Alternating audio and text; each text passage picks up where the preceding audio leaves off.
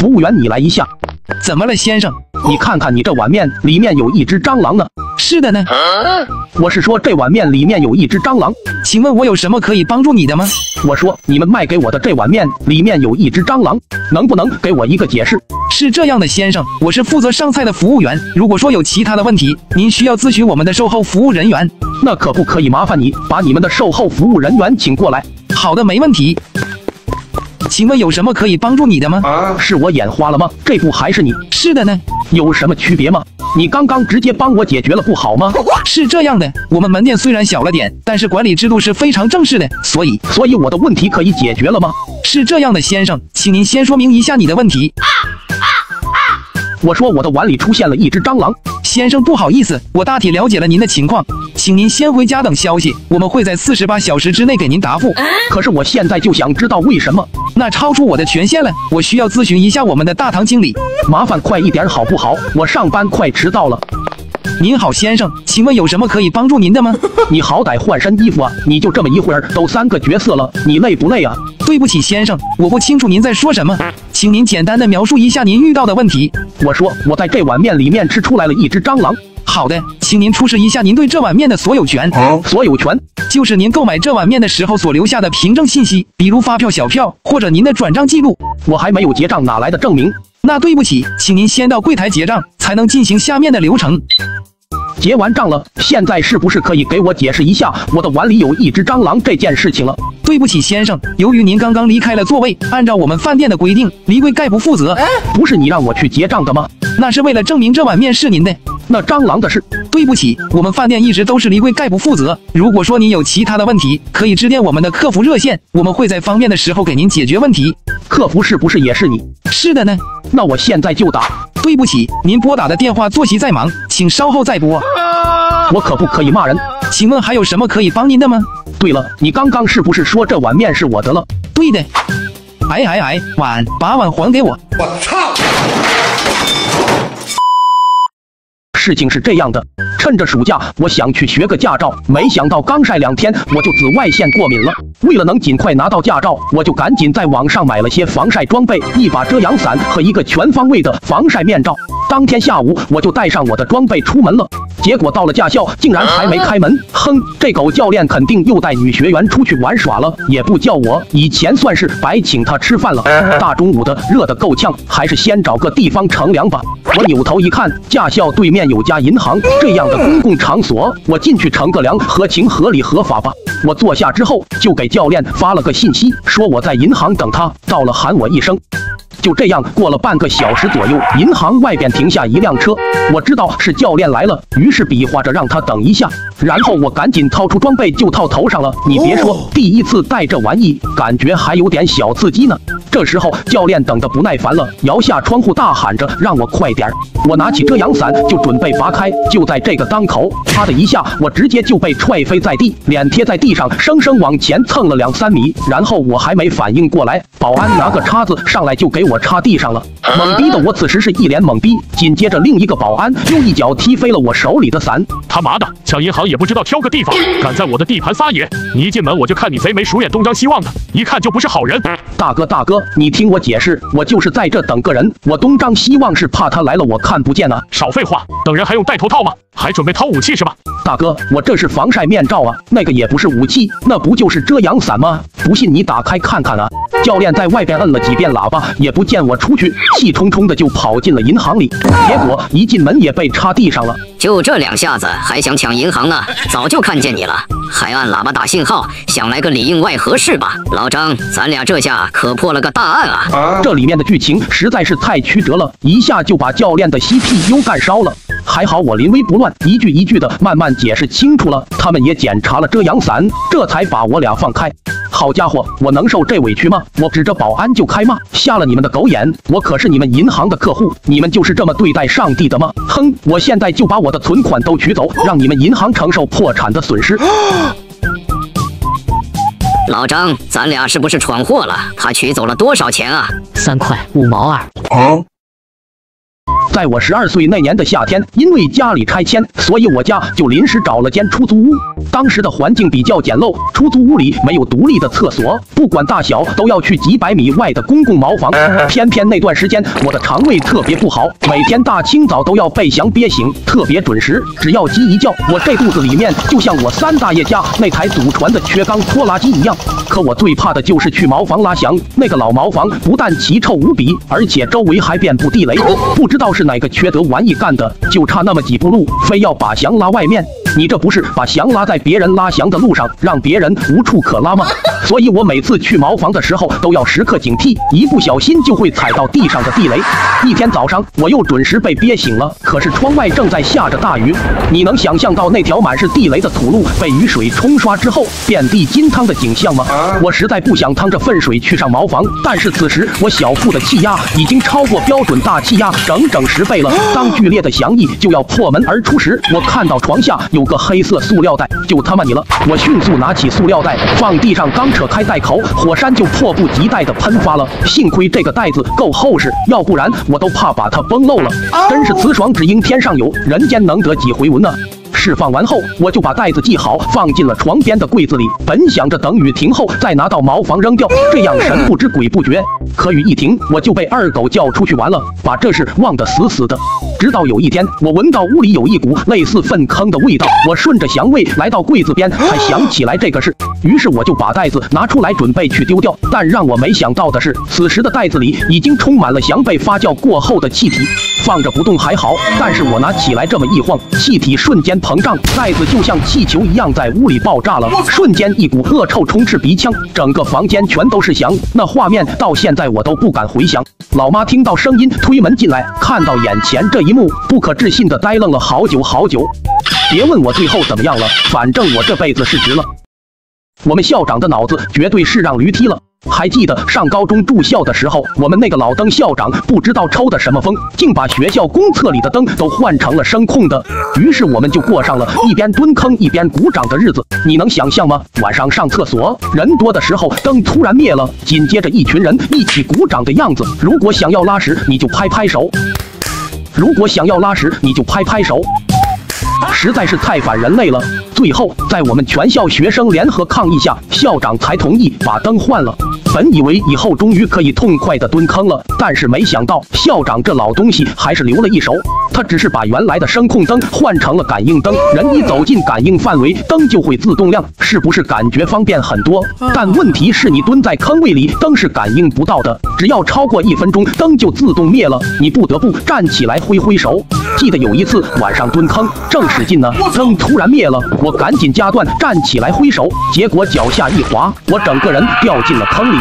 那天晚上我骂骂咧咧的洗了一宿裤子，后来我实在受不了了，就找了一根长长的铁丝戴在头上，上面还焊了一颗小铁珠，这样我只要稍微点下头，铁丝就自己摇晃。以后我只要去蹲坑，就把铁丝戴头上，而且我后面还总会跟着一堆追随者。我甚至被同学授予了诺贝尔蹲坑奖。本来一切都是那么美好，可是天有不测风云。这天晚上外面雷雨交加，我照例带着铁丝去蹲坑，路上一道突如其来的闪电改变了这一切。那一刻，我成为了光。记得在我9岁那年，村子里卖一种袋装的小桃子，吃起来脆甜脆甜的。那时候这个零食特别火，小伙伴们都喜欢吃。但是我不知道为啥，每次吃这个桃子，都感觉好像有一双无形的大手在掐我的脖子，让我呼吸困难，喘不上气，难受的想要咳嗽。但是我看别人吃的屁颠屁颠的，就以为只有我是这样的感觉。有天早上我不想上学，老妈来叫我，我就说不舒服。我的好大儿，感觉不舒服是吧？那你等一下，我去拿擀面杖给你治一治。我一听这话，就知道老妈又去拿她的法器了。一般到了这个地步，我还不起床的话，那少不了要挨上几棍子，咋办？就在这时，我突然灵光一现，拿出昨天买的小桃子，赶紧吃了几个。你别说，这玩意是真他妈好使啊！当时我就感觉喉咙好像被厉鬼死死的掐住了一样，然后就是猛烈的咳嗽，一发不可收拾。老妈拿着擀面杖回来一看我这样，确实不像是装的，就赶紧让我躺下了。就这样，我成功的忽悠了老妈，在家里玩了一天。不过我还是时不时的要咳几声，毕竟演戏演全套嘛。但是我没想到，第二天早上起来，我嗓子给咳哑了，说话都费劲。这下我就算想去上学，老妈都不让去了，还把我送到了爷爷家，让我好好养几天。就在我跟爷爷玩的时候，我突然想起来口袋里还有几个小桃子，顿时孝心大发，想着爷爷勤俭了一辈子，肯定没吃过这么贵的零食。于是我就全拿出来给了爷爷。一开始爷爷不吃，说让我自己留着，那我能干吗？今天必须得把孝心尽到了，于是抓了一把，直接就塞进了爷爷嘴里。可没成想，爷爷刚吃完就憋得脸红脖子粗，干张嘴说不出话，然后就一直喘，不能呼吸了一样。什么？原来爷爷吃了也卡喉咙了？难道这是家族遗传吗？容不得我多想。此时爷爷已经不省人事了，我赶紧去叫人把爷爷送进了医院。到了医院，老爸老妈就要揍我，问我是不是又往爷爷烟袋里放辣椒面了。我说没有，我就是给爷爷吃了几个果子，我是好心。但是不论我怎么解释，他们就是不信，还说我嘴硬，等晚上回去让我尝尝皮带的滋味。面对这样的结果，我真是百口莫辩。今天如果不能自证清白，这顿皮带算是吃定了。行，你们不信是吧？那就别怪我了。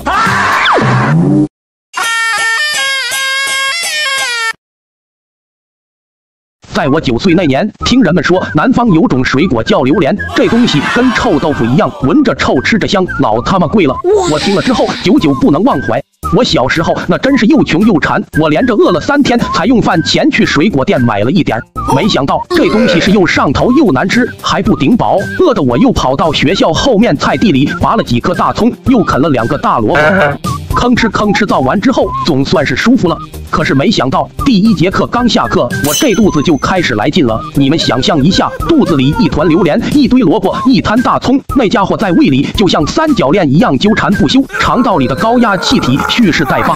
我努力控制菊花的力道，还好只是个闷屁。可是没有什么能够阻挡屁对自由的向往，几乎在一瞬间，被发酵的榴莲裹挟着大葱的辛辣，再辅以萝卜通肠利便的加持，那股味邪性的你都想象不到。我感觉当年的毒气弹威力也不过如此了吧。为了避免人们怀疑到我恶人先告状，一巴掌扇在前面的二狗头上，说是不是你放的？他妈的这么臭，你是吃屎了吗？二狗被我扇得一脸懵逼。我后排的铁蛋也蹦起来了。我操，这是谁带臭鸡蛋了吧？熏死老子了！就在这时，上课铃响了，我算是逃过了一劫。可是上个屁的臭味刚被吸收完，下一个屁就迫不及待的要来了。我知道刚刚那个只是热身，接下来才是重头戏。我想用整个身体的重量压住被顶开的菊花，但是这一切都是徒劳的。老师正在前面全神贯注的讲课，台下的同学已经开始躁动。只见老师的脸慢慢的变黑，我知道这个屁已经笼罩全班了。老师突然干呕了一声，迅速跑了出去。这时二狗立刻爆发，跳上桌子就开始发飙。他喵的名人不放暗屁，我不管你是谁，请你立马出去排空了再回来，太他妈臭了！我一个切洋葱都不流眼泪的汉子，今天竟然栽在你这个屁上了！我知道这时绝对不能暴露，要不然以后在班里就再也抬不起头来了。可是我终究还是低估了气体膨胀的力道。那一天，整个世界都脏了。我楼上最近搬来一户新邻居，有夫妻2个，还带着一个熊孩子。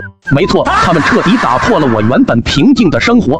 这夫妻2个平时在家叮叮当当的，先不说，就说这熊孩子，他竟然在家拍篮球。做动画需要一个非常安静的环境，可是楼上一家是不会给我这个机会了。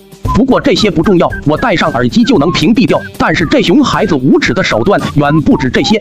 一天我正在做动画，突然就停电了，我刚做好的动画都没来得及保存，气得我都想把电脑砸了。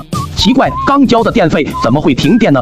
于是我就去楼道查看，电梯是有电的，那可能是跳闸了。我来到配电柜查看，果然跟我想的一样，可能是有地方短路导致的吧。做动画要紧，于是我就赶紧推了回去。可是我回来刚打开电脑又没电了，我来到配电柜一看，竟然又跳闸了。事情不对，这新小区不可能连续跳闸的，肯定有人搞鬼。于是我不动声色地推上电闸，然后假装回到屋里。果然，楼上的熊孩子鬼鬼祟祟地出现了。这小子一看没人，又把我的电闸给我拉了。我冲过去一把抓住这小逼崽子，你干嘛呢？这可是电闸，很危险的，知道吗？我看你是不想活了吧？然后这熊孩子嗷一嗓子就哭开了。这一家就跟商量好了似的，他这刚一哭，熊妈就恶狠狠地找下来了。干嘛呢？干嘛呢？你欺负小孩是吧？妈妈，他刚才说要弄死我，不让我活了。我说你别冤枉好人行吗？是你一直拉电闸，我是告诉你这样很危险。我们拉电闸怎么了？我们就愿意玩电闸，用得着你管吗？咸吃萝卜淡操心。走儿子，咱们不跟这样的傻子玩。说着俩人就回楼上了，留下我白白的生一肚子气。不过出来混迟早是要还的，也不是每个人都像我这么脾气好。我们楼下住着夫妻俩，媳妇马上就要生了。一天他们准备去医院做产检，来到车边一看，轮胎竟然被人扎了。还用说吗？肯定是一边的熊孩子干的。小朋友，你看到是谁把叔叔的车胎扎了吗？看到了，你叫一声爷爷，我就告诉你。你这孩子怎么说话呢？算了，别理他了，咱们打车去医院吧。说完，俩人扭头就要走。这时，熊孩子那股魂劲又上来了，一下跳到两人面前，站住！爷爷让你走了吗？然后还一脚踢在了孕妇的肚子上。10几岁的孩子下手没轻没重，这一脚直接就把孕妇踢倒，摔在了地上，当时就流了老大一滩血，吓得男人赶紧打了120。切，真是个废物！医院这边经过一天的抢救，孕妇脱离了生命危险，但是孩子还是没保住，而且由于子宫受损，以后也不能再怀孕了。突如其来的打击使男人紧绷的神经彻底断了，他拿起一把斧头，不顾一切的就冲进了熊孩子家里。那天也巧，就熊孩子一个人在家，虽然他拼了命的呼救，但没有一个邻居出来看一下。不到3分钟，熊孩子就被消耗了。因为熊孩子的吵闹已经让我习惯了在家戴耳机，要不然我听到熊孩子的呼救声一定会去看一下的。没办法，这一切都是命啊！希望他下次投胎小心一点吧。我是王金条，我的愿望是世界和平。么哒。朋友欠钱不还耍无赖，看我如何机智应对。就在今年年初，一天晚上，我正在家里做动画，突然传来一阵急促的敲门声。我开门一看，原来是我的老同学大坤。一见面，大坤就满面的愁容，唉声叹气的跟我说：“金条啊，好多年不联系了，我也没你电话，只能来你家找你了。”大坤，大晚上找我有什么事吗？金条，我哥在外边被车撞了，对方司机跑了，他现在正在医院抢救，我不敢跟家里说，怕他们担心，可我实在是没办法了，只能来找你，你能借我点钱救命吗？大坤他们两兄弟跟我从小就认识，以前经常来我家里找我打游戏，听到这样的噩耗，我心里也很难受。你大概需要多少啊？我不知道，现在刚入院，估计怎么也得用几万，你先借我1万吧，剩下的我再想想办法。金条，你放心，等月底我发工资了，马上就还你。其实当时我手头只有5000多的生活费，但是看他这么着急，没办法，救人要紧啊。于是我又撸了5000的网贷，这才凑了1万给他。转眼到了月底，按说大坤该还钱了，可他却一点动静都没有。不行啊，再等下去我都没生活费了。于是我就打电话问他什么情况。大坤在电话里跟我说道，他哥因为抢救及时，已经没有什么危险了，多亏了我的帮助，还说我就是他一家的救命恩人。他这么一说，我倒不好意思开口问钱的事了，只能安慰他说人没事就好。我又节衣缩食的过了10来天，再不要钱实在是不行了，网贷都要还了。于是我只能再给他打电话。明明我是债主，但是我却感到非常的愧疚，小心翼翼的问道，能不能把钱还我？我生活费都没了。金条啊，你放心吧，你是我的救命恩人，我还能坑你吗？上个月公司效益不好，我工资没那么多，我想着这个月凑够了一起给你呢，你再等我几天吧。然后他就把电话挂了。就这样又拖到了月底，我又给他打电话，可是我没想到他竟然给我挂断了，然后再打就不接了，发消息也不回。这时我才想起来打听一下别人是怎么回事，于是我给我们以前的班长打电话，我知道他们两个比较熟。什么？你借给他钱了？哎呀，金条你糊涂啊！你怎么不先问问我啊？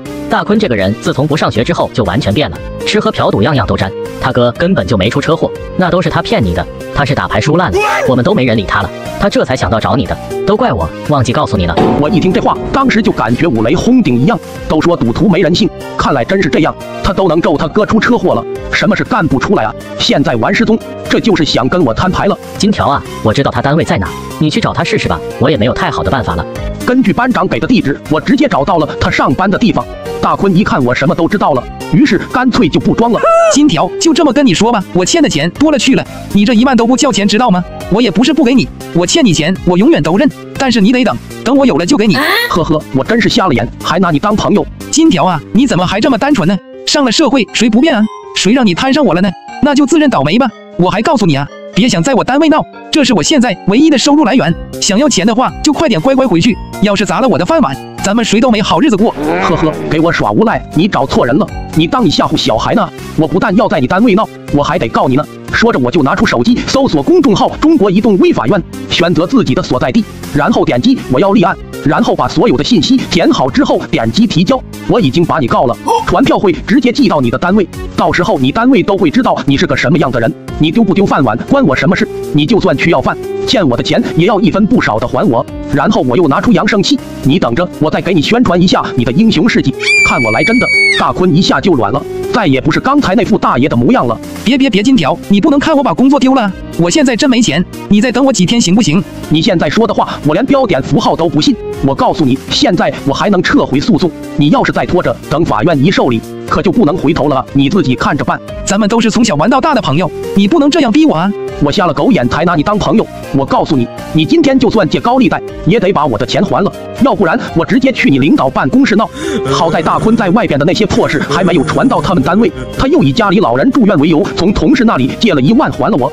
至于他怎么还别人，那我就管不了那么许多了。现在这世道，还是自己管自己吧。你觉得我说的对吗？我是王金条，我的愿望是世界和平。么哒。前段时间不是出了一个提灯定损事件吗？大家都觉得很奇葩。其实这种恶心的房东，我在10年前就遇到过，当然最后被我完美化解了。10年前我去外地找工作，通过中介租了一间老破小，房租倒是挺便宜的，就是房东要的押金有点贵，要5000块。不过这里离工作单位很近，我也就妥协了。我的房东是一对中年夫妇，他们不住这边，所以平时也没有太多交集，也就是到了该交房租的时候打个电话。转眼1年租期快到了，我正好也想回老家，于是我就提前1个多月跟房东说要退租。哎呀，小伙子，你住得好好的，怎么要走呢？大姐，我要回老家了，这段时间给你们添麻烦了，我会把房子给你收拾干净的，你放心吧。到了退房那天，房东2人过来收房了，一改往日收房租时候的笑脸，今天这劲头好像就是奔着吵架来的一样。男房东进屋就拿着手电筒开始一项一项的检查，就差把地砖掀起来了。女房东就拿着个笔记本一项一项的记录，好像在细数我的罪状一样。其实我这1年除了在卧室睡觉，其他的家具家电都没用过，跟刚开始租的时候一模一样，所以我也不怕他们挑毛病。但是我没想到，房东是真的没有一点底线。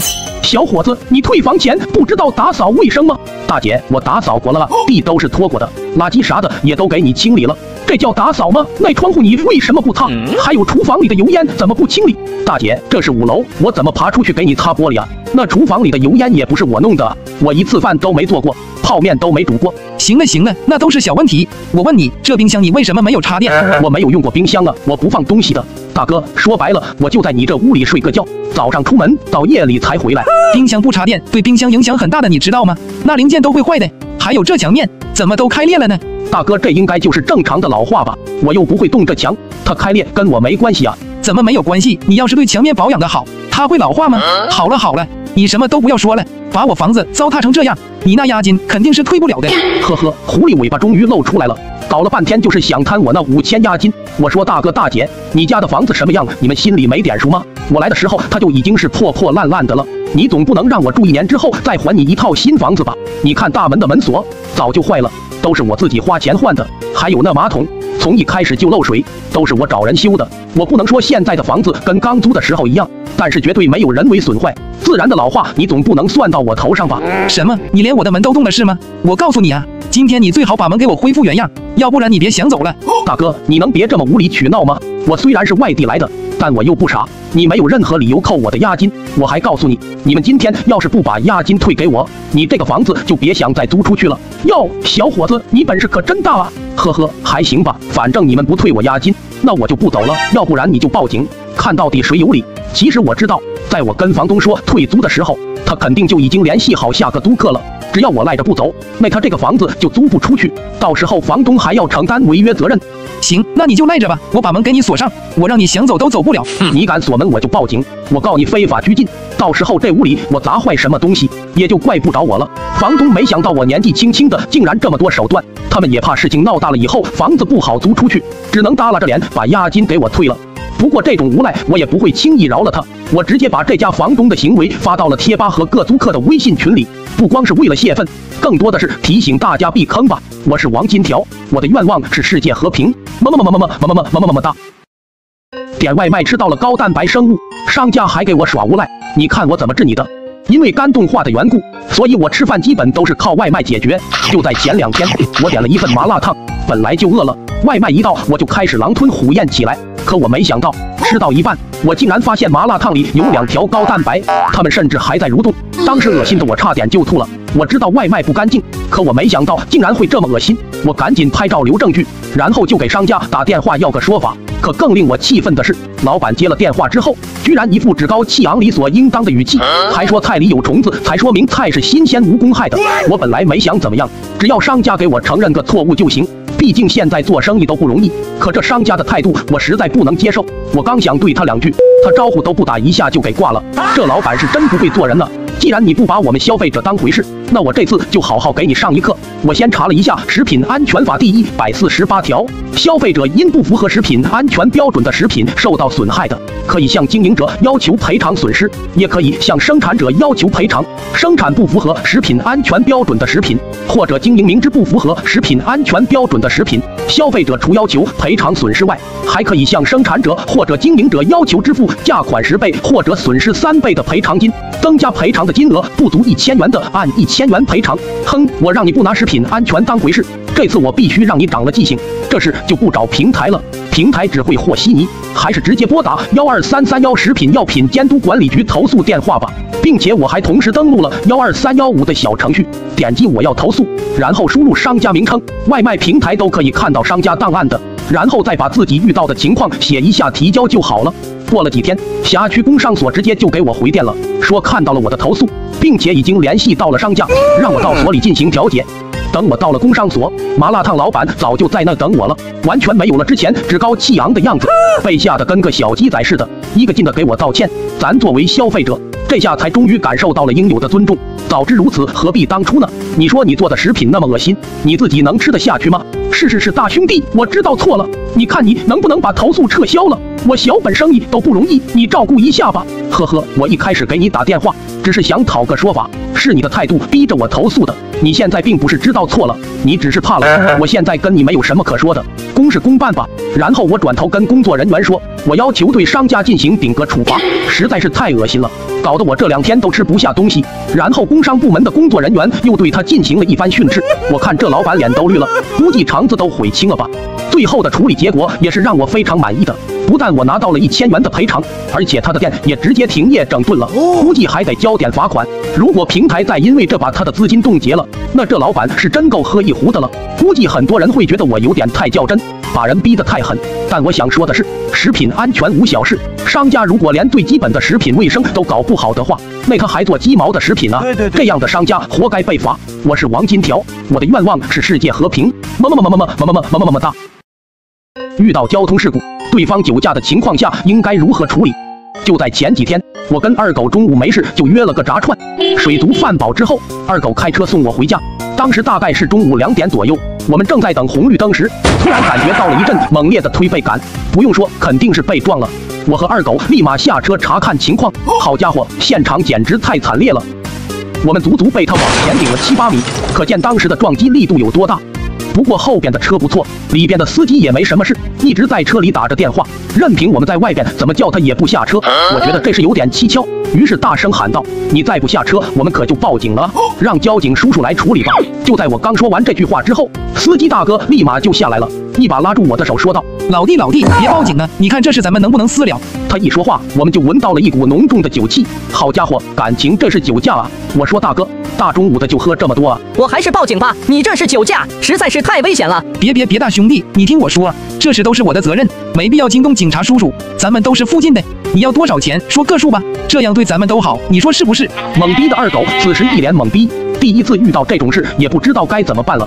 毕竟要真把人送进去，也有点于心不忍。二狗看了看自己被撞的车，损伤倒不是很大，就是后保险杠变形了。兄弟，你看这样，我给你3万，足够你修车了，剩下的就算是我给你赔罪的，咱们就私了吧。二狗不知道该怎么办才好，一脸茫然地看着我。大哥，我先把事故现场拍下来，然后咱们再调解，行吧？然后我就拿出手机，对着现场拍了几组照片。这大哥见二狗有点动摇，于是开始打起了感情牌。兄弟，你给大哥一次机会吧，我上有老下有小的，都不容易。我中午也是陪客户才喝的酒，我也没喝多少。你看我走路啥的都没事，刚才就是走神了。你说你要是报了警，我还得进去蹲几天。你说咱们人也都没受伤，犯不上的是不是？二狗此时确实动了恻隐之心，再加上对方给的确实不少，他一心软就答应了。然后收了钱，我们就回家了。一路上我总隐隐感觉事情有点不太对劲，但是具体哪里不对我也说不上来。一直到了第二天，二狗突然给我打电话，说有人告他敲诈勒索，让他去派出所一趟。我二话不说，赶紧跟二狗一起去了派出所。果不其然，就是昨天撞车的那个大哥。